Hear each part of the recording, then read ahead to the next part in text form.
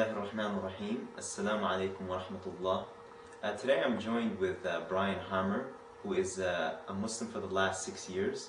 Previously he was a Roman Catholic, and today he's going to tell us a little bit about his journey. Assalamu alaikum, Brian. Wa alaikum salam. How are you today? Good, alhamdulillah. How are you? Very good, alhamdulillah. Now just tell us a little bit about how did you come to find out about Islam? Well, previous to coming to university, I didn't know anything about Islam. I was very much in the dark. No one had told me it was good, bad, or anything. It just was. I knew it existed, but that was about it. But when I came to university, a friend in my program was Muslim. And so through her, I was kind of exposed to Islam, but not in a direct way. I mean, she didn't actively say, this is what Islam is about, this is, this, kafir, and this, it was just, she just lived her life in an Islamic way, and so, I kind of became comfortable with, Muslims being people who are not strange or not practicing in some weird way that I'm not used to, and they seem to have the same kind of morals that I do, and so it got me interested in Islam and wanting to find out, what is this religion that I know nothing about. So that was kind of my entrance into Islam. Alhamdulillah. What made you, upon seeing some of the actions of Muslims, what made you go a step further and accept Islam as your religion? Well, after knowing this person for about, I'd say, a little over a year, I guess, or about something around a year, I decided that I should read the Quran to find out a little bit more. There's no point in asking people, just find out from the source, what is this religion about? So, and then after reading the Quran, I mean, it was pretty obvious to me that this was the right path. I mean, there was a few stages in reading, like I read it over a course of a week, but that course of a week, there was a great transformation in my kind of understanding of Islam, of the Quran, and in like the first few days, in the first third of it, I was very skeptical, and what's this all about? And, kind of looking at it with a bit of a bias of, this is obviously not the Word of God, because I was Catholic before and I had my own beliefs. But I was immediately caught by the style and the tone, and how it's first person from the point of view of God, and the things that were said. It just really caught me off guard. I was like, oh, what's going on here? And then by about the middle of it, I was kind of saying, well, this has a lot of merit. This deserves some deeper reflection, really think about this sort of thing. And then by the last third of it, I was like, I think this is the Word of God. Alhamdulillah. And so, then I called up my friend and I was like, okay, so this is the Word of God, so I have to follow this. What do I do? And so that was, took Shahada. That was Alhamdulillah. That was it. And even the English translation has that much effect on people who are non-Muslim. The Arabic even takes it to another level, and that's something that, as Muslims, we should always be very thankful, because it's a blessing from Allah subhanahu wa ta'ala. Yeah, it's true. With Roman Catholicism, you have so many levels of translation between what we have now with English and what was originally Aramaic, or like the Old Testament, I guess, was Hebrew. But it's you have the original text as it was revealed by God in Arabic, and I can't yet read that, but inshallah I will be able to. Inshallah. Initially, what was the reaction of your friends and the family and those around you? How did they react? They reacted fairly well, I would say.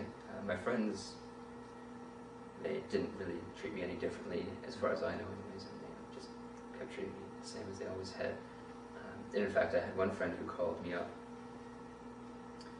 a few days after I had said the Shahada, and I don't know how he found out, but he called me up and congratulated me, which I thought was very strange, and to this day I still don't know why he did that, because he is Catholic himself, and but whatever, alhamdulillah, that was, I thought that was, oh wow, this is very nice. Yeah, it's a nice gesture. It's a very nice gesture. But with my parents, it was a little bit different, because my mother is very Roman Catholic, and she brought me up in such a way. I was an altar boy for many, many years, and so we always went to church. We were very practicing in that manner, and so my father as well. And so, when she found out, it was all very emotional, and the crying, and the, what have you done? But once they kind of came to their senses, I mean, they don't think what I've done is right. They don't think I'm on the right path, but they respect to a certain degree my decision. And when I go home, my mother will cook me turkey bacon, and she won't feed me pork, and she won't argue with me about anything. They still love me, and they still accept me to a certain degree. That's very good. Now that you've done the Shahada and accepted Islam, how has your journey been once you accepted Islam? Well, I mean, people talk about converting or reverting or what have you, and I don't think any of those terms are really, they don't seem accurate to what I've experienced. For me, it's more like awakening. It's like, the veil has been lifted from my eyes. I've seen the truth now, or, it's maybe rebirth, or, well, that's not quite right, but I guess awakening, or, And so, I mean, the process has been partly a process of awakening and realizing what this life is about, and the way I've been living and seeing it through a better means of judging my actions. When I was a Roman Catholic, I was very hypocritical in my actions. I mean, I didn't notice at the time, obviously, but once I started evaluating my life from the point of view of, and from an Islamic point of view, I had to really readjust the way I lived and that sort of thing. But the process itself has been definitely gradual. It's not, say the Shahada and all of a sudden you're Muslim and you're practicing, that's it. Yeah. Well, Allah guides us in stages that are easy for us, because, I mean, I think if someone came up to you just after you've done the Shahada and said, you have to do this, you have to do this, you have to do this, it's a lot. I mean, it's really a completely different way of living one's life. I mean, I don't know if it's easier if you're brought up into it. I've never experienced it, but I know, when I was 20, 20 when I converted. By that point, you have a very set way of life, and you have your own religious practices and beliefs and your way of viewing the world. And so it takes a long time and a lot of effort to get out of those habits and to completely change your life, which Islam really requires, that you really reevaluate your concept of the world and of life. And so to do it all at once would be too much. And I'm sure people would kind of bog-headed and say, well, I can't handle this. But, alhamdulillah, Allah showed me, or gave me guidance and knowledge in stages. Like, for example, with prayers. I originally, I agreed, okay, yeah, there should be more prayers, and I knew that there was a way of praying that Muslims practice, but I didn't quite understand how they came up with that, like where that came from, because I'd only read the Quran, and I didn't really know much about the Hadith and that sort of thing. And so I prayed, but it wasn't 5 times a day, and it wasn't in the manner that Muhammad has taught us. So, but it got me used to praying more often, more frequently, and with a little bit more sincerity. And then, once I was comfortable with that, I realized, in my second reading of the Quran, oh yeah, okay, it does say that there are 5 times a day when you should be praying. I just didn't, it's not in one spot, here they are in the list, but, so once I realized that, okay, now I'm going to pray 5 times a day, still in my own kind of format, but then once I became comfortable with that, then, I found out how one prays properly, and then I wasn't praying at the specific times during the day. So then, I had this inspiration, I guess, or some sort of guidance, where one day I just sort of realized that, if I'm living my life or my scheduling my life around my daily tasks and needs, and going to the movies and dinners with my friends and working on a job, and making my prayers fit in with that schedule, kind of fitting them in where they would fit.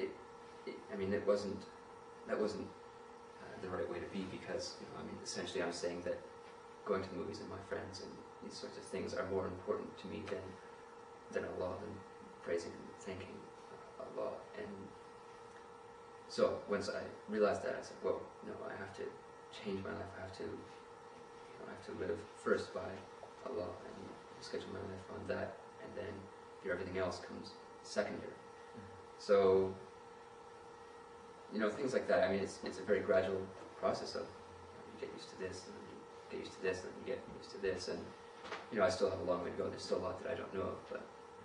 Do you find it now that it's a bit easier to plan your day, a bit easier to go with your daily ibadat or religious duties, now that you've understood that Allah.muhamaddan comes first and everything else comes after? Do you find things a bit easier? Yeah, absolutely. At first, it required conscious effort to plan, to say, no, I'm not going to go to dinner right now. My friends would say, hey, let's come to dinner. Oh yeah, okay. Oh, no, I can't. Yeah. Gotta pray. But now, after a little while of doing that, now it's second nature to me, and it's, I just don't plan things at specific times, and it's what feels right, and this is the way I should be living. Alhamdulillah. How is it that the community of brothers and sisters, and how have they been accepting towards you, and how has your opinion of them been as you've come to Islam? Well, very accepting, I would say. Everyone has been wonderful. People such as yourself. Thank you. At first, my journey to Islam was very individual, isolated, and some people sort of say, well, that's really too bad. The Muslim community should be there to help these people out. But I think it's a necessary part of conversion. It helps you to figure out what's going on, establish the foundations of your faith on your own, because you're naturally prone to questioning, why do people do this, why this, not questioning the Quran, not questioning the revelation, but just the connection between practice and the revelation. And so there's this process of doubt and of trying to understand where everything in the religion comes from. And so I think you have to do that on your own, because you're not going to just trust what people tell you right away, and so become comfortable with it. But then, I reached a point where I was comfortable enough that I wasn't too worried that people would be telling me, no, you're doing this wrong, this wrong, this wrong, this wrong. And I needed that support group to strengthen my iman, my deen, and to live a more Muslim life, because I'm surrounded by my friends who are not Muslim, and it's very difficult to live a really proper kind of Muslim life when you're constantly fighting with the traditions of your society and the way people do things. And so once I became comfortable with religion, then it was I needed that kind of support group of the Muslims. And once I came and joined the MSA and started going to the mosque, and that's my life has definitely changed from that point, and I've become much better in my daily practices and my deen, strengthening my character. Alhamdulillah, that's very good to hear. Now that I guess on the second part of your journey, this is after you accepted the Shahada, how have the things you have seen and come across after your acceptance, how has your journey been after accepting Islam? Well, as I said before, it's been like realizing a world that I hadn't seen before, and it feels like this is right, this is natural, this is the way I should be.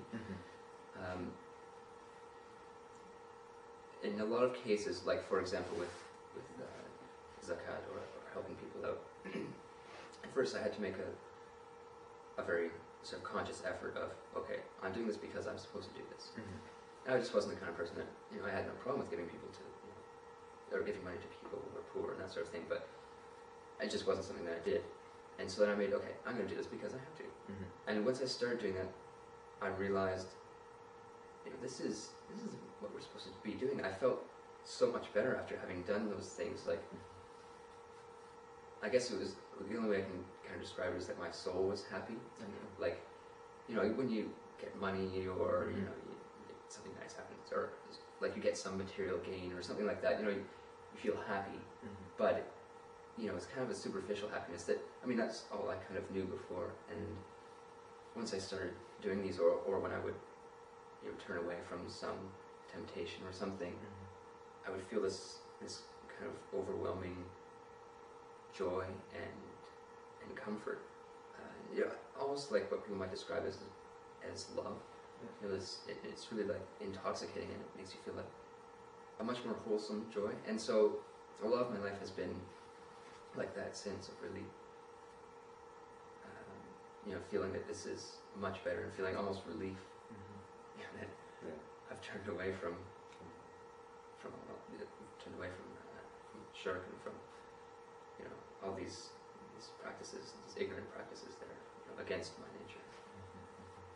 Now, given your experience and what you've seen and been through on your journey, how would you give da'wah to other non-Muslims, or how we as Muslims should be sending the message of Islam to other people? Well, I can only speak from my personal experience. There's countless ways of giving da'wah, and everyone has their own opinion, and I don't know what's right, but my personal opinion is based on my own experience and how I came to Islam, and it's catered towards the kind of society of which I'm a part, which is university students, intellectuals, at an early point in their life, and like North American background and that sort of thing. But I find it just, I guess, a passive da'wah of presenting yourself as a Muslim and living as a good Muslim should in front of these people, not constantly rebuking them and telling them this and that, you should be doing this, but just being a Muslim in front of them, and still interacting with them and socializing with them and being with them as you would be with any friend, as long as it's nothing that's haram, but and that will make them comfortable with Islam. Okay, he's not a terrorist, he's not someone who worships the moon or anything weird like that. And then they kind of get interested, and then they ask questions. And I've experienced this on several occasions where people will come up to me and ask me, what's this Quran all about? Can you read me something out of it? Or what made you change? What made you, oh, well, let me tell you. Yeah. And so when people come to you and ask you, they're ready for the information, they're ready to kind of accept information in a less biased manner. Whereas if you're telling them, you get very defensive and the shield goes up and you're like, oh. So I think just the soft sell, just silent down, present yourself and allow them to come to you, seems to be what works best, in my opinion. Alhamdulillah. It's said that the Prophet ﷺ his actions were the Quran. What he did in his behavior was exemplary of the characteristics of how Muslims should be. And I think that touches on how we as Muslims should send the message of Islam. Basically, do the things we have to do and go your life doing exactly what Islam asks of you. And inshallah, people will see that and see that light. As a final question, what advice do you have for those people who are thinking of becoming as Muslim? Because you had mentioned earlier that there's a phase which is individualistic. What should they do within themselves before they come to Islam? Well, I guess the first step, if they haven't done it, is to read the Quran. It's, for me, before that, it was just sort of like, oh, this is kind of interesting. But once I read the Quran, that's really the core of the way of life of Islam is the Quran. And question yourself while you're reading the Quran. Does everything make sense? Does this, is there anything that doesn't jive with what I know of life or my experiences, or any sort of, if they're Christians or Jews, or what I know of. And then beyond that, I don't know. I think I want to say sort of trust the practice of Islam, trust the people of Islam in their practices, because I've investigated it and I've found that with every practice it has a very strong connection to the revelation, to the practices of the Prophet. But I think that's something that people have to do themselves. I mean, you have to do that investigation yourself. You have to become comfortable with that yourself. So, question it freely, absolutely. Seek the answers, because they're there, and I guarantee you will not you'll not find the answers lacking. Alhamdulillah. Thank you very much, Brian. Thank you. Now that the month of Ramadan is here, how are you enjoying Ramadan? And I see you at the mosque sometimes. How are you enjoying this whole? Sometimes, all the time. Wonderful. It's. I started fasting right away, but each time it's been much better, and perhaps slightly more sincere each time. But also, I'll do more. Like last Ramadan, I did Taraweeh for the first time, and then I'm doing Tahajjud for the first time, and so each step is getting more and more out of it, and it's definitely a wonderful time. Alhamdulillah. Thank you very much, and may Allah give us hidayah on the straight path of Islam, and thank you for joining us. Assalamu alaikum.